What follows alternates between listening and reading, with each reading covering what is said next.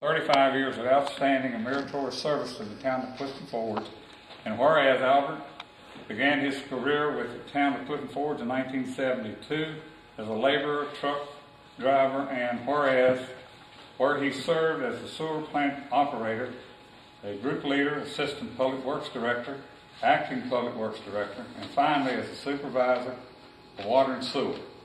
Whereas throughout his many years of service, Albert has served the people of this town with fairness and dedication.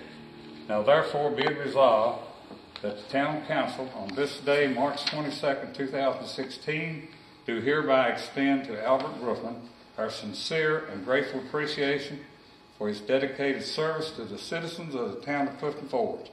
Our congratulations on his well-earned retirement and our best wishes for continued success, happiness, and good health in the years to come.